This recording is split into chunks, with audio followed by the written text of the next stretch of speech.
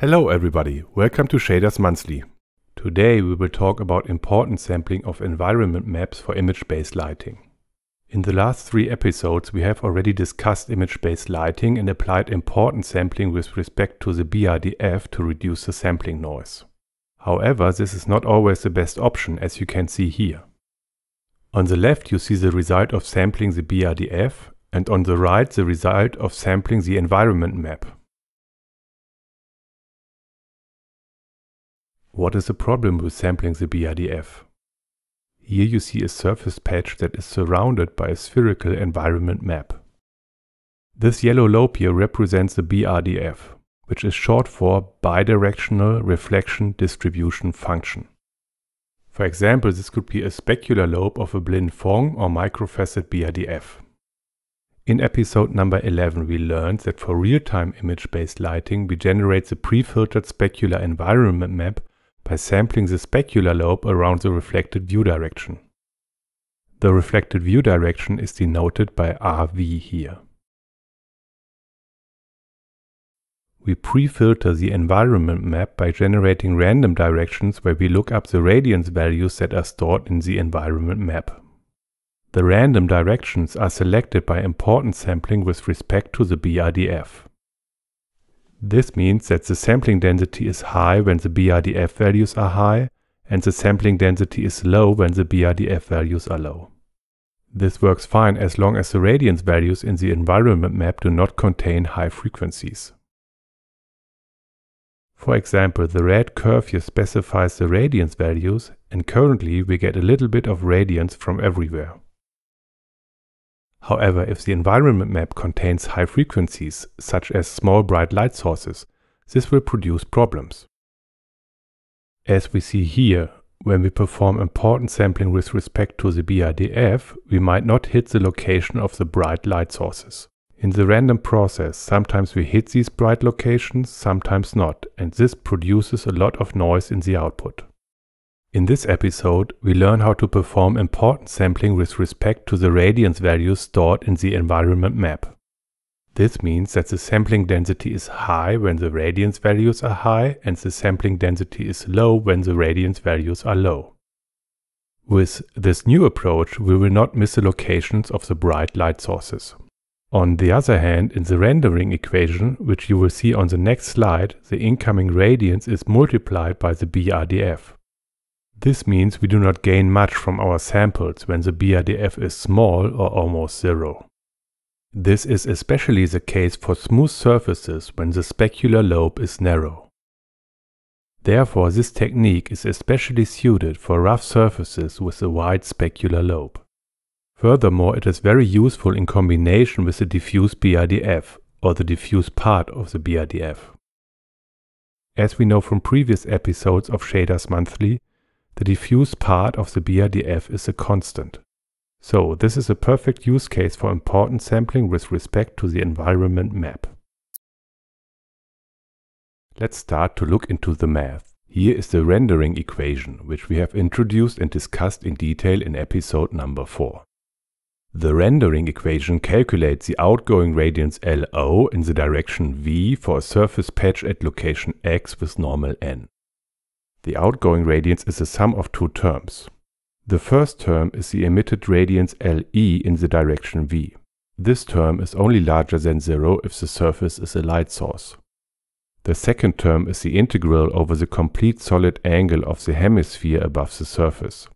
The solid angle around the light vector L is denoted by omega and is a variable of integration. Consequently, d omega denotes the differential solid angle. We integrate over the incoming radiance Li from the hemisphere above the surface patch. In our case, the incoming radiance Li is provided by the values in the environment map. An incoming radiance Li from direction L multiplied by cosine theta d omega generates an infinitesimal irradiance contribution dE. The infinitesimal irradiance contribution dE is multiplied by the BRDF. The BRDF defines how much radiance is reflected by the surface patch in direction V when it receives irradiance from direction L. This way, the BRDF describes the material properties of the surface patch. The next refresher is a slide from episode number 10 about Monte Carlo integration. Using Monte Carlo integration and importance sampling, we can approximate any integral by a sum. Here we have an integral from a to b of f of x dx. This integral is approximated by 1 over capital N, where capital N is the number of samples, times the sum over f of xn, which is a function value at the sampled x location, divided by p of xn. P of x is some arbitrary probability density function called PDF for short. The PDF must fulfill the condition that the integral from a to b of p of x dx is equal to 1. When we approximate the integral by sampling and sum up the contributions as denoted here, this gives us an unbiased estimator. The theory of importance sampling states that the best PDF, which is the one for which the estimator has the lowest variance, would be p of x equals f of x divided by the integral from a to b f of x dx. This means that the sampling density should be high when the function values are high, and the sampling density should be low when the function values are low. Let's apply Monte Carlo integration and importance sampling to solve the integral in the rendering equation. So here we have the integral from the rendering equation. We don't consider the emissive term LE here. The variable of integration is the solid angle omega, which is difficult to parameterize. Therefore, we represent the solid angle in spherical coordinates as discussed in episode number 4. These spherical coordinates are the polar angle theta and the azimuthal angle phi. Now we see in the figure that the size of a defined step depends on theta. When theta equals 0, the contribution is 0, and for theta equal to 90 degrees, the contribution is a full defined step. We must take this into account and use the factor sin theta to scale the defined step accordingly. This is the resulting double integral of the two variables theta and phi. As we need to integrate over the hemisphere, theta goes from 0 to pi over 2, and phi goes from 0 to 2 pi. This formulation is only valid if the spherical coordinate system is aligned with the normal of the surface patch. This was the case with the examples in previous episodes of Shaders Monthly. In today's implementation, however, we will align the spherical coordinate system with the coordinate system of the environment map, which is the global world coordinate system. We integrate over the entire spherical environment map, and so theta goes from 0 to pi now. This is now a different coordinate system. Therefore, I have marked this theta in the cosine term with a hat to remind us that this theta is the angle between the normal and the incoming light direction. If this cosine term is negative, the light is hitting the surface from behind and we should ignore it. So I have added a little plus here which denotes the ramp function. The ramp function is 0 for negative arguments. Now we use importance sampling to solve this integral. The integrand f of phi and theta is the BRDF Fr times the incoming radiance Li times cosine theta hat times sine theta. We approximate the integral with the importance sampling sum. We put in the integrand f of phi and theta, and now we can freely choose our PDF p of phi and theta. Today we want to choose our PDF to follow the incoming radiance function, Li. But how can we generate sampling positions according to a chosen PDF? One popular solution is inverse transform sampling. Many programming languages provide ready-made functions to generate uniformly distributed samples. With inverse transform sampling, it is possible to transform uniformly generated random numbers into random numbers with other PDFs. We have to follow the shown 4 steps. Step 1 computes the cumulative distribution function CDF for short from the probability density function PDF for short. By definition, the CDF capital P of x is computed by the integral of the PDF from -infinity to x. Step 2 computes the inverse of the CDF. Step 3 generate uniformly distributed random values u in the interval from 0 to 1. Step 4 compute random numbers x according to P of x using the inverse of the CDF. Our PDF has 2 dimensions, phi and theta, which make things more complicated. Fortunately, inverse transform sampling can also be used for a two-dimensional PDF. We need to follow the shown recipe. Step 1. Given a two-dimensional PDF p of x and y, calculate the marginal PDF for one dimension, for example for y. The marginal PDF of y is equal to the integral over the joint PDF p of x and y dx over the whole domain of the x dimension. This is illustrated in the figure here. The two-dimensional PDF p of x and y is visualized here as a 2D height field. The two marginal PDFs for y and for x are shown here as a graph. If we want to know the marginal PDF py of y for a certain y location, the value of x does not matter and we need to accumulate all the joint PDFs over the x dimension for a certain y location. We can imagine that we squeeze the 2D distribution onto the 1D y-axis. Step 2 computes the conditional PDF for the other dimension. The conditional PDF p of x given y is equal to the joint PDF divided by the PDF of the conditioning event, which is the marginal PDF py of y. In the figure we can visualize a graph that is proportional to the conditional PDF p of x given y by selecting some conditioning y value. Then we follow the shape of the joint PDF over the x direction for a fixed given y position. Step 3. Use the known inverse transform sampling method from the previous slide for the two 1D PDFs py of y and px given y. Basically, we use the marginal PDF py of y to sample a y value, and with the known y value, we use the conditional PDF p of x given y to sample the x value. In our implementation, we will use a spherical environment map, which is also called a latitude-longitude map. It is given as a 2D texture. As we have learned in episode number 5, we can define a location in the texture with texture coordinates s and t, which are both in the range from 0 to 1. When the t-coordinate of the texture goes from 0 to 1, the polar angle theta goes from pi to 0. Consequently, the mapping is pi times 1 minus t. For the azimuthal angle phi, the choice of the origin is a matter of taste. I have chosen the origin of phi to be at the center of the image. When the s-coordinate goes from 0 to 0.5 to 1, phi goes from pi to 0 to minus pi. Therefore, the mapping is 2 pi times 0.5 minus s. The equations for importance sampling, which we use later, are simpler if we perform the sampling in the st domain instead of the phi theta domain. However, as you can see here, there is a simple linear relation between texture coordinates and spherical coordinates. To perform this change of coordinate systems, we need to talk about transformations of probability densities from one domain to another. If a multidimensional random variable vector x, which is here a vector of several dimensions, is mapped by a multidimensional bijective function f to a vector y, it follows that the joint PDF of the vector y is 1 over the determinant of the Jacobian matrix times the joint PDF of the vector x.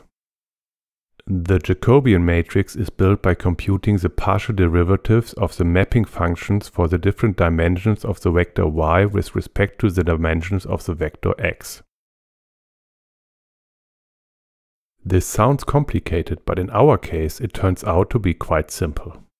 We know the relationship between texture coordinates s and t and spherical coordinates phi and theta.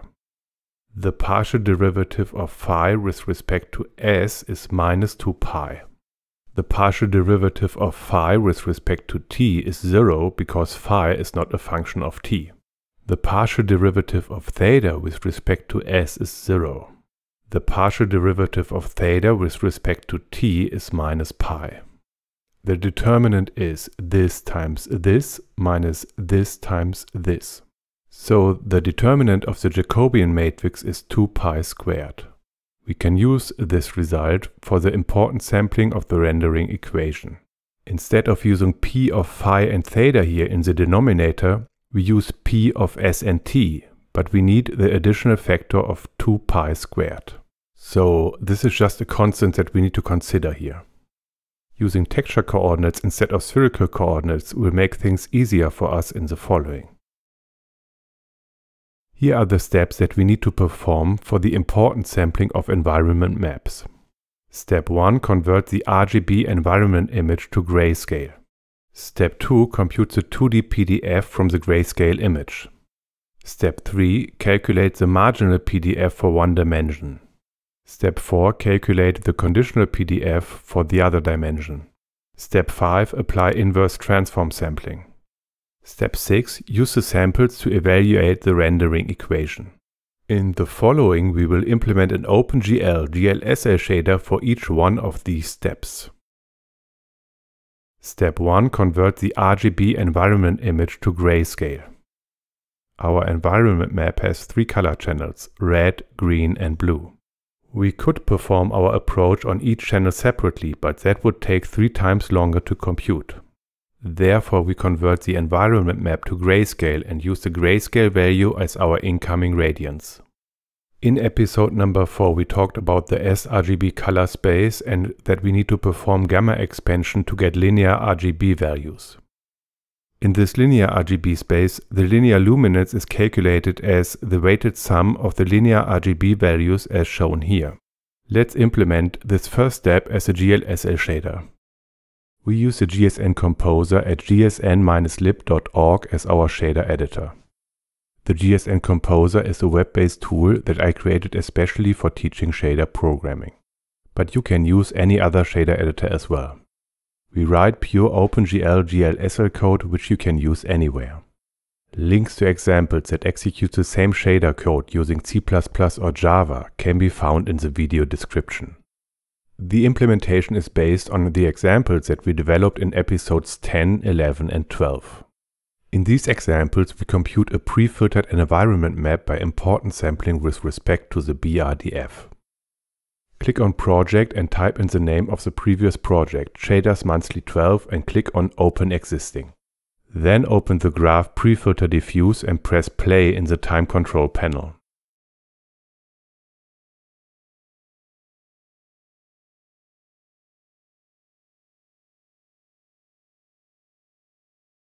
This is the shader that computes the pre-filtered environment map. Let's set samples to 1000, the width and height to 1024 by 512, which is the size of the input image, and mipmap level to 0. We see some sampling artifacts. However, for this environment map, the incoming radiance does not have strong peaks. If we increase the number of samples, we can get rid of the sampling artifacts. 2000, 3, 4, 5, 6, 7, 8, 9000. And the problem is solved. But let's look at this environment map, which contains high frequencies. For example, this window, which emits bluish-green light, or the street lamp, which emits orange light. Increasing the number of samples does not help much. 2000, 3, 4, 5, 6, 7, 8, 9000. So in the past we increased the mipmap level to smooth out the high frequencies from the input.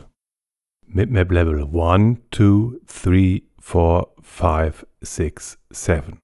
But this is not a good solution because the light sources start to change their location.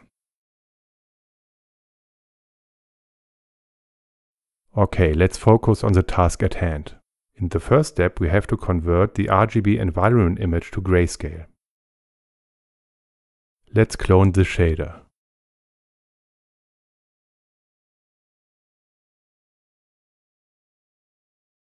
You see here that this shader uses a plane mesh as input. The plane mesh consists of a single quad represented by 2 triangles.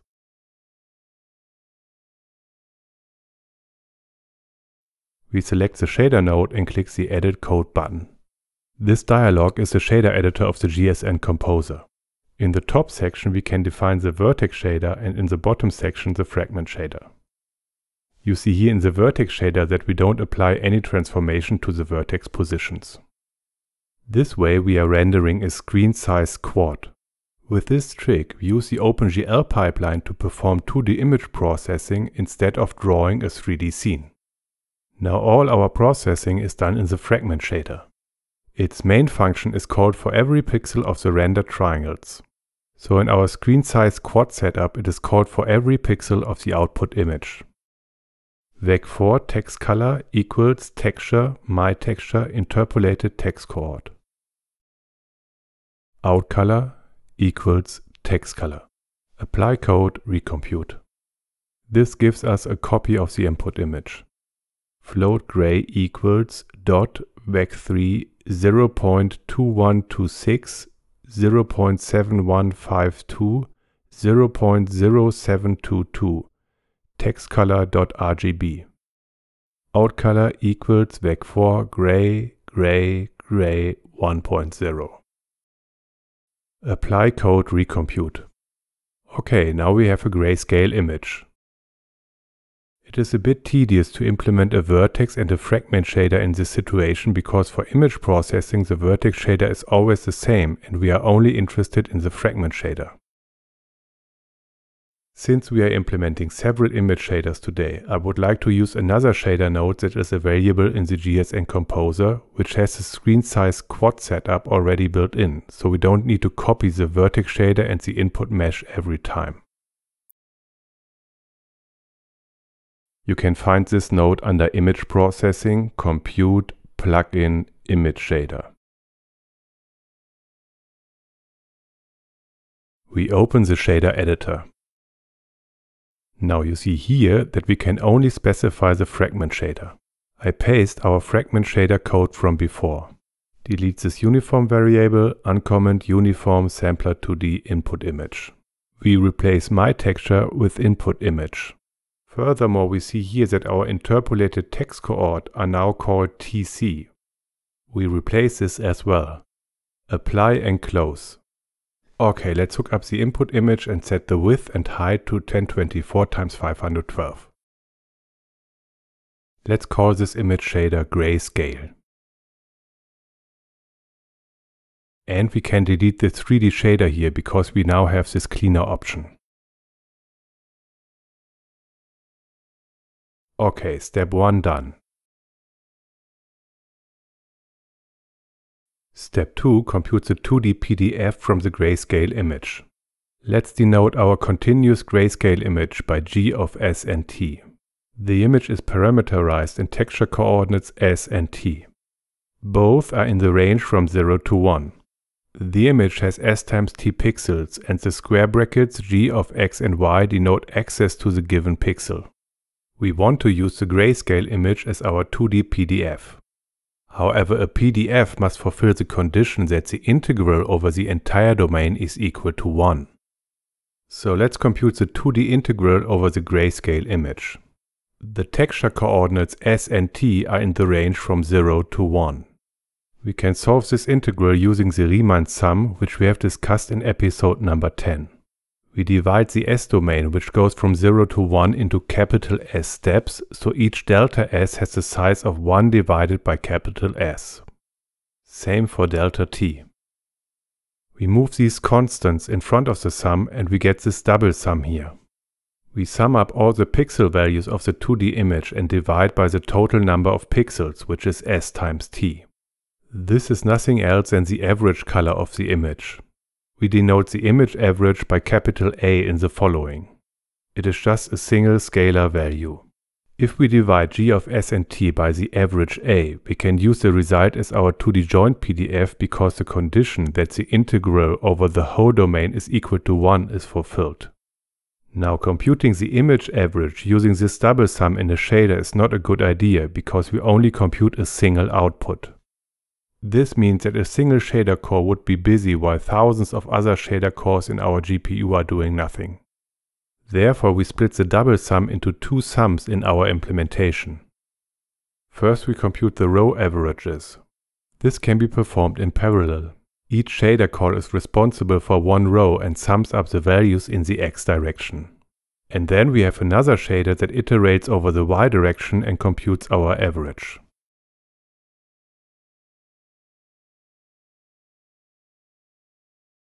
Okay, let's copy the grayscale shader and rename it to row average. This shader produces an output for each row, so the output width is 1 and the height is 512. I paste a few helper functions that we have used before. P to T converts from pixel to texture coordinates. T to P converts from texture coordinates to pixels. Round to integer rounds to the nearest integer value. Float sum equals 0.0.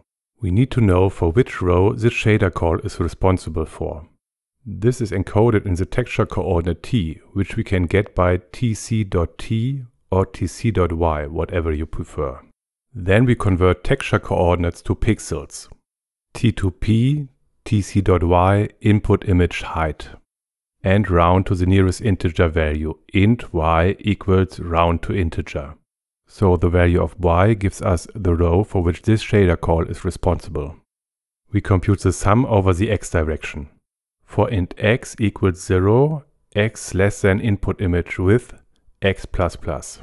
Float gray equals texel fetch input image IVEC2 xy 0.r. Sum plus equal gray. We have not used the function texel fetch until now. It is similar to the known texture LOD function. The only difference is that the second parameter is an integer vector IVEC2 instead of a float vector vec2. The third parameter is the level of detail, which in our case is 0, so we are indexing into the highest resolution. With texel fetch we always get the original pixel content and don't have to worry about the interpolation setting of the texture. .r means that we are using only the red channel here. Once we have summed up the row values, we need to divide by the total number of pixels in x direction. Sum divide equal float input image width. Outcolor equals vec4 sum 1.0. Apply and close. The output image has a size of 1 × 512 pixels.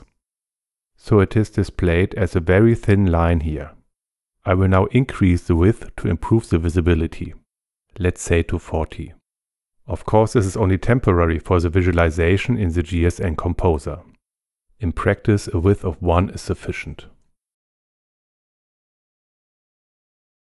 Let's put the grayscale and the row average output side by side down here.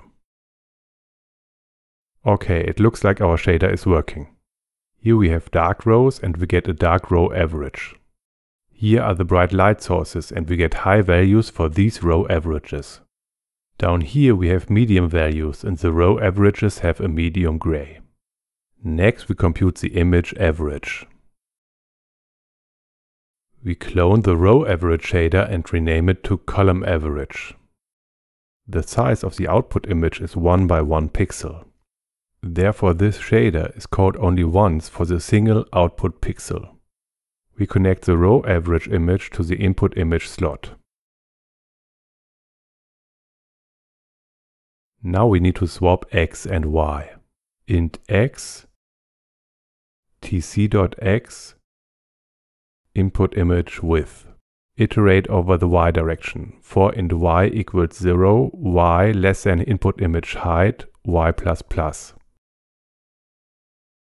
Input image height. Everything else stays the same. Apply code and close. Okay, this is our average grayscale value for the input image. We now have to divide each pixel of the grayscale image by the average to compute the joint PDF. We copy the grayscale shader and rename it to division. The implementation is very easy. Uniform sampler to the A, min filter equals nearest, mag filter equals nearest. Uniform sampler to the B, min filter equals nearest, mag filter equals nearest. We have set the interpolation filter to nearest because we want to turn off interpolation and mipmap filtering of the input textures. Float A equals texture A tc.r, float B equals texture B tc.r, float C equals 0. If abs B greater than 1 to the power of minus 8 to prevent division by 0. C equals A divided by B. Out color equals vec4 CCC 1.0. Apply and close. Now we connect the grayscale image and the average to get the joint PDF.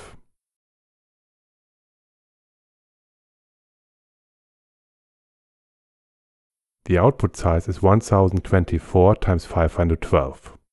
To make sure that we have not made any mistake, we use the built-in average node. Image processing, compute, reduce, average, and check the result.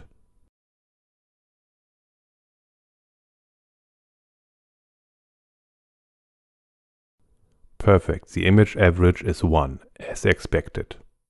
Okay, step 2 is done, we have the joint PDF. Step 3. Calculate the marginal PDF for one dimension. We can compute the marginal PDF with respect to S or T here. We select T. Therefore we need to solve integral from 0 to 1 of P of S and T ds. We put in the grayscale image divided by the image average as the joint PDF.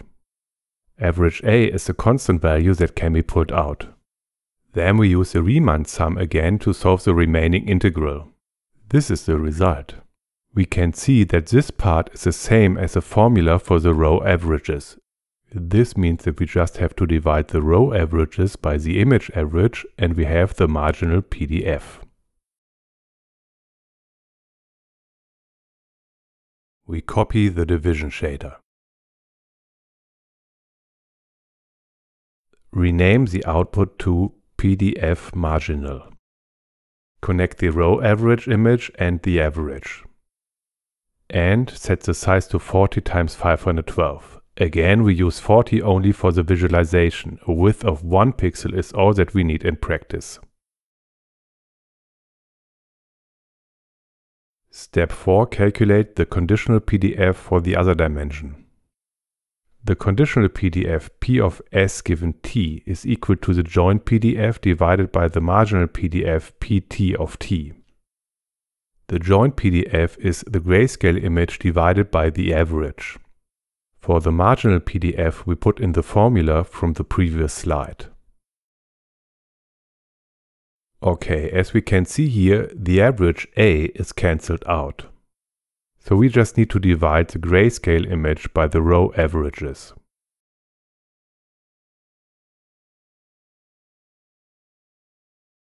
We copy the division shader. Rename the output to PDF conditional. Connect the grayscale image to input A and the row averages to input B. Now let's inspect the output.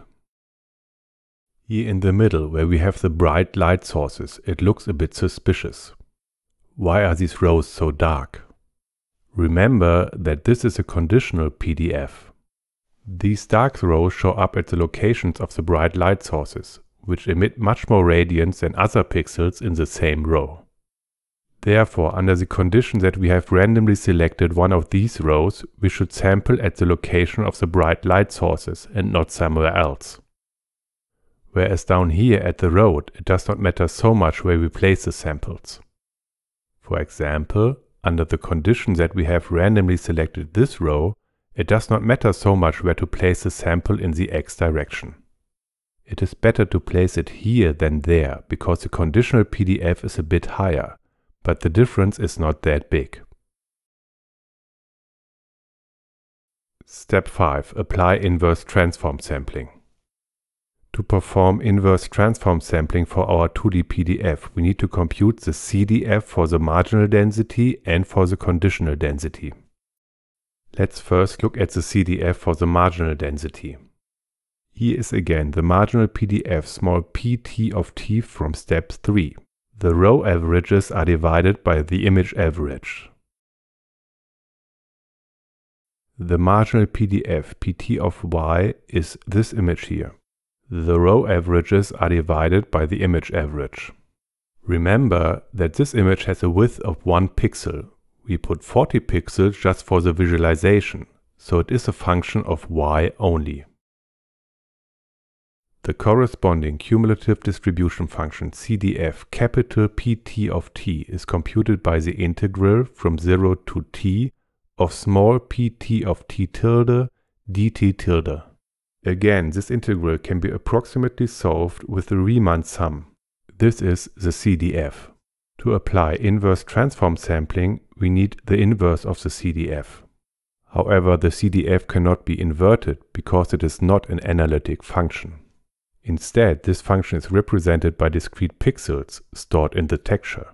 Given a uniformly distributed random variable u in the range from 0 to 1, we want to invert this equation, u equals capital PT of y. We would like to have the inverted function, y equals some function of u. This is not possible analytically.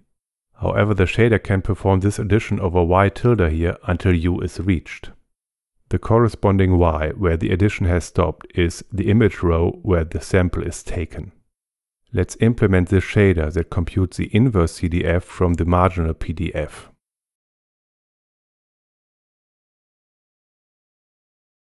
We copy the column average shader and rename it to CDF marginal inverse.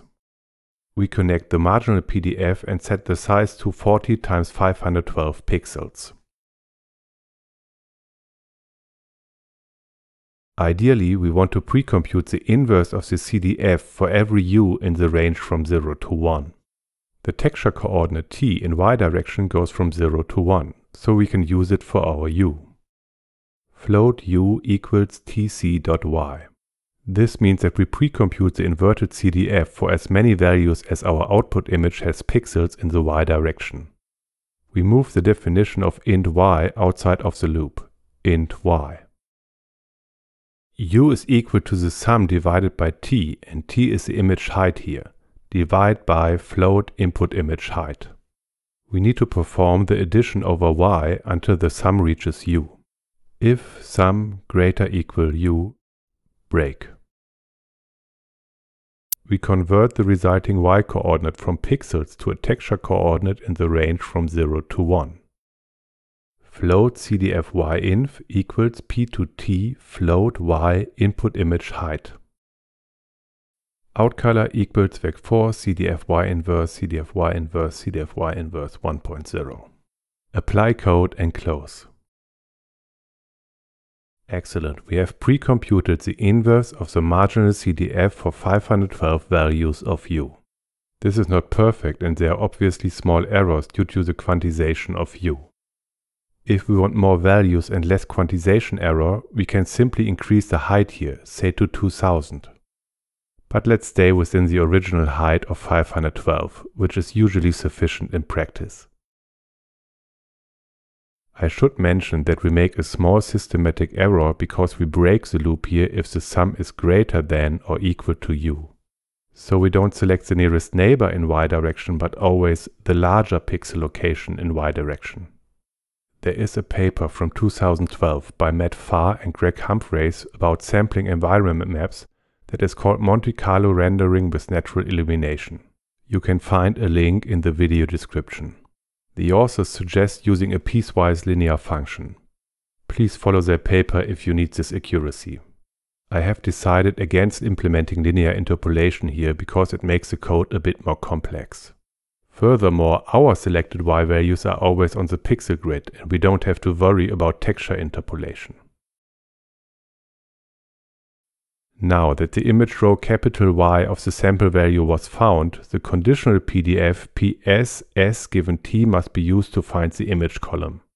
I've written it down in a formal way on this slide, but we can see here that we have to solve a similar problem again as we did on the previous slide. So instead of iterating over the marginal PDF in y direction, we now need to iterate over the conditional PDF in x direction.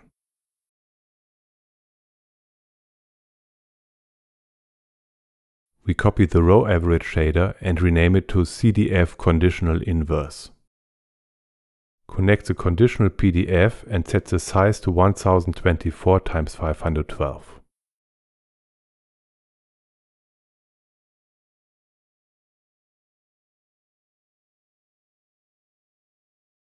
float u equals tc.x.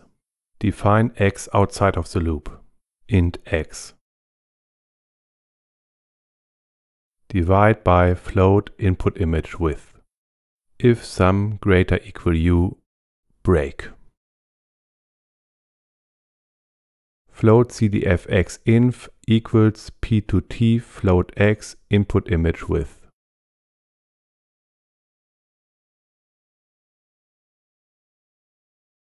Apply code and close. Okay, we have reached the last step. Step 6. Use the samples to evaluate the rendering equation. Here is the integral that we want to solve. This is the important sampling sum. Here is the sum with the additional 2π squared factor from the reparameterization to texture coordinates s and t. Let's put in a diffuse BRDF, which is given by the surface albedo ρd divided by pi. Pi is cancelled out. And we can move the constant ρd in front of the sum.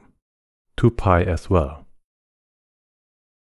This complete term, except for the factor ρd, is now pre-computed and stored in the pre-filtered environment map. During real-time rendering, we can then perform shading by looking up the direction of the surface normal in the pre-filtered environment map and multiplying by the surface albedo ρd, just like in episode number 10. Only now, our pre-filtered environment map is sampled with respect to the incoming radiance from the environment map and not with respect to the BRDF.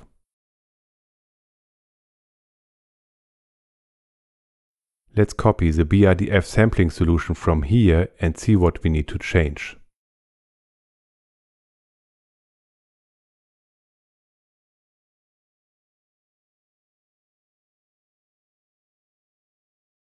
BRDF sampling.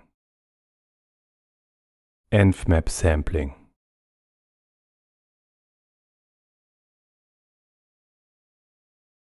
We don't need mipmaps anymore. In fact, we want no interpolation of the input pixel values at all. So we use myTexture minFilter equals nearest, macFilter equals nearest. Then we need the joint PDF. Uniform sampler 2D PDF joint minFilter equals nearest, macFilter equals nearest. The pre-computed inverse of the CDF of the marginal PDF in Y direction. Uniform sampler 2D CDF Y inf minFilter equals nearest, macFilter equals nearest.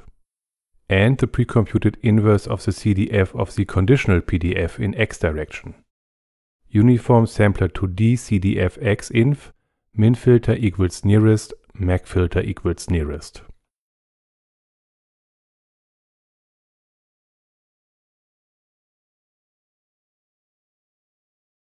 We need the normal, but we are sampling directly in the global coordinate system, so we don't need this transformation into the normal space. Okay, here in the sampling loop we generate uniformly distributed samples and we have the choice of pseudo-random, Hammersley or Halton. Currently Halton is active. The next two lines are for the important sampling with respect to the BRDF and we need to replace them. Instead, we perform inverse transform sampling using the pre-computed inverse of the CDF for Y. Float sample Y equals texture CDF Y inf vec2 0.5 random.y.r.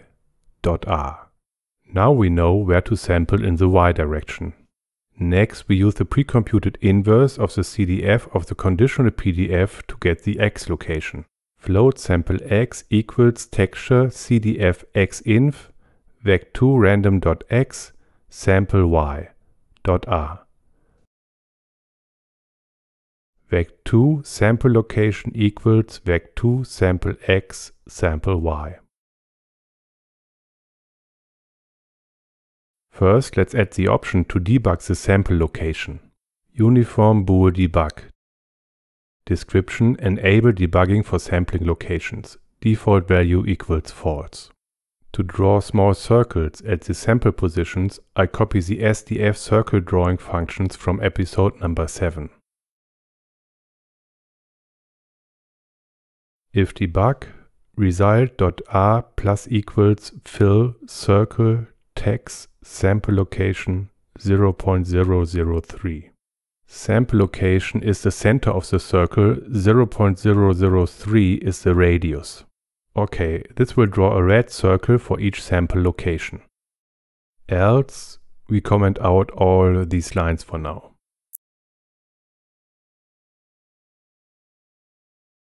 Let's put the original environment map in the background. If debug vec3 background equals min texture env sampler text.rgb 0.2. We clamp to a maximal value of 0.2 here. Result equals mix background result result.r. Result.r is our mixing weight.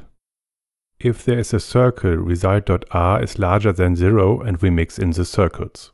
Otherwise, we use the background. Else, result equals result divided by float n. Only divide by n here if we are not in the debug case. Apply code and close. We connect all textures.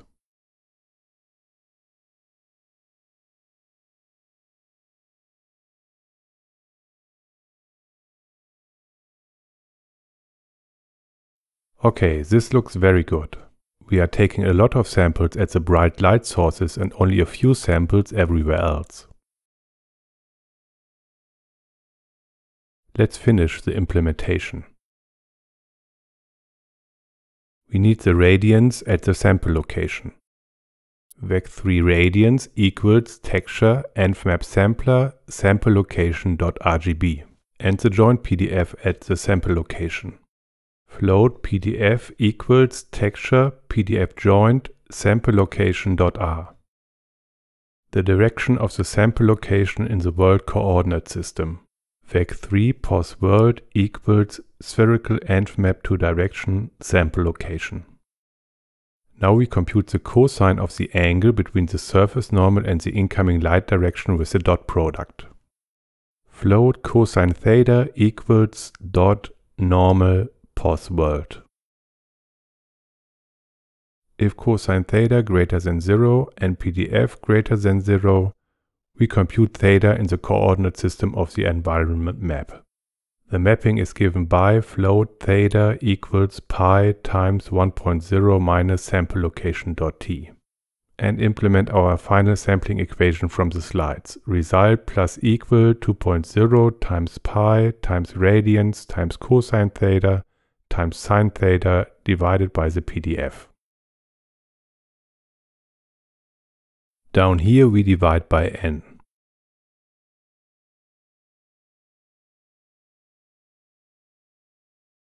Let's see what we have. Well, this is pretty convincing. Let's compare it to BRDF sampling. At the top is the result with BRDF sampling and at the bottom is the result with environment map sampling. The environment map sampling is much better here. We currently use 1000 samples for both approaches. Let's see how many samples we need. This is just one sample. We just get the bluish green light from the window. This is 2 samples. We also sample the location of the street lamp and we get its orange light contribution.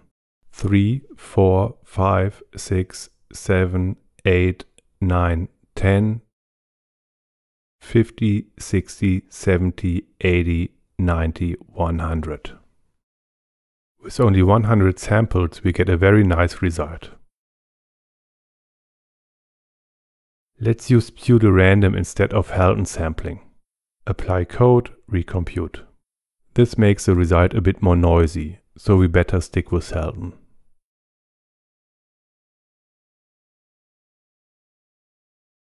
Let's increase the mipmap level for the BRDF sampling, because that was the trick that we used before. 1, 2, 3, 4, 5, 6. Okay, 5 is maybe the maximum. Well, for the diffuse part of the BRDF, env sampling is clearly better. Let's also try this easier low-frequency env.